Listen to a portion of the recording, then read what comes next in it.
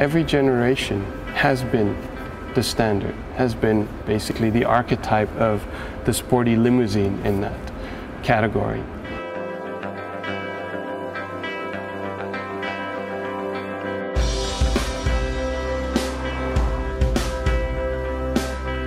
And every new generation that we make, we strive to always be that standard, to always be on top. When I was asked to enter the competition for the all-new 3 Series, that was like a dream coming true, unbelievable.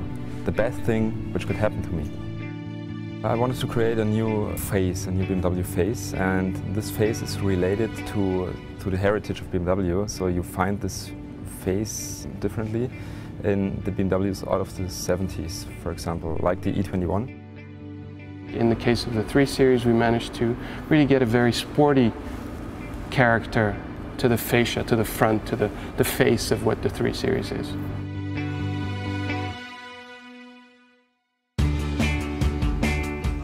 If you start to design, you just want to give the car a certain approach. You're just aiming for a kind of emotion which you're transporting with your sketch, and then, if the car is getting real, then you enter a next level.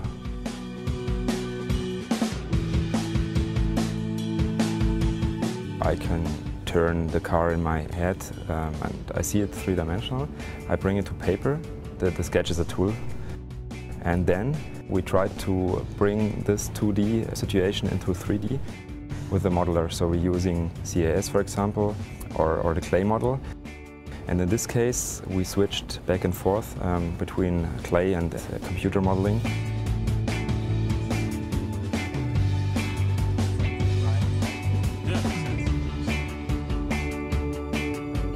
We have a new theme which is called layering. Actually, it brings lightness to the car, to the volume that you carry around with. It makes it easy for the designer to create different areas, sort of an area for the passenger, an area for the driver. Mainly the sportiness in the interior described by sharp lines, by clean surfaces, and the direction for the view of the passenger we're sitting in. The model line was the most heavy part to do because we wanted to go to a Scandinavian look, or to bring the Scandinavian design feel into the cars. This was not so clear from the beginning on what it should look like.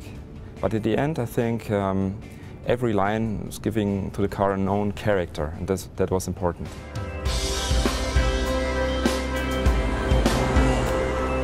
And we feel that with the new 3 Series, we've kind of found the bridge between the heritage and all that we've built from to really something that is, you know, the best of what it can be today and for the future.